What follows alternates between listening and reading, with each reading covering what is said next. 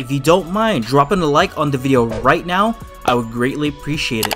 And in return, I will bless you guys with amazing RNG next time you spin in the banner. No cap.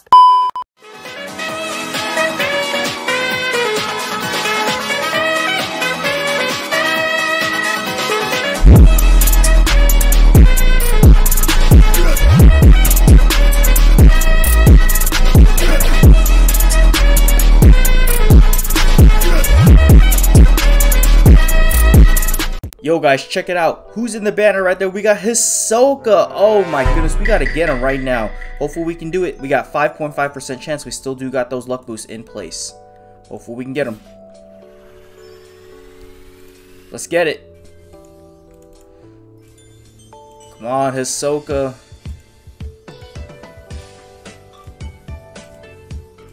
Yo, we got him first 10 spin. Let's check him out. Let's check him out. Here he is, Hisova.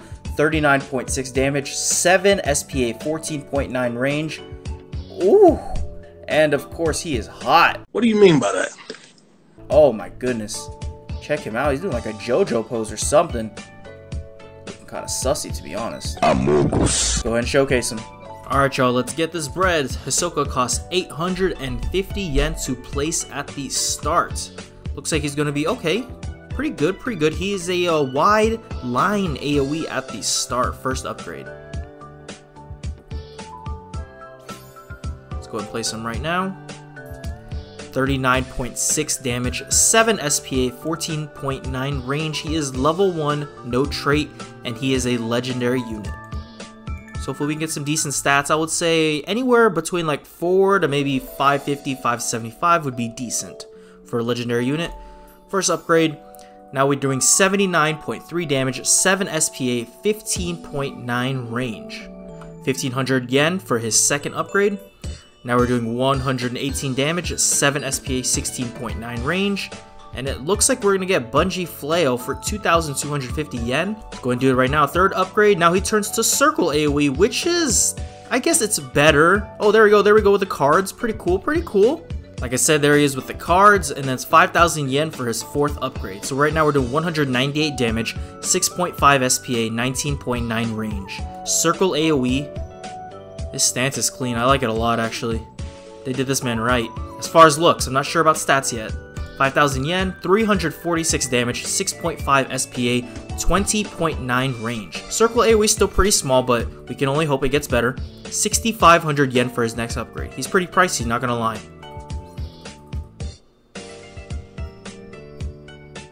Go ahead and do his fifth upgrade. There we go. 446 damage, 6.5 SPA, 21.8 range.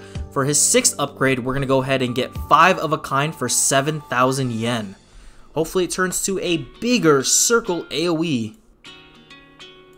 Oh, and it looks like he's slowing units. Let me take a quick look at it again.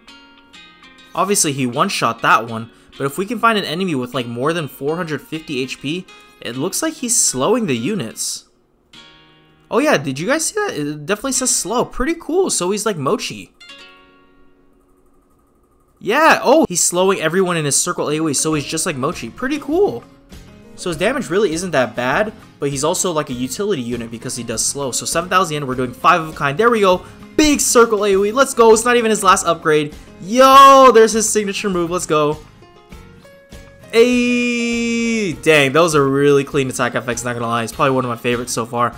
495 damage, 6 SPA, 22.8 range. My man's going dummy. He slows. That's really good. Look at that. He just slowed this boss right here. He's got to kill him so we can kill all these enemies right here.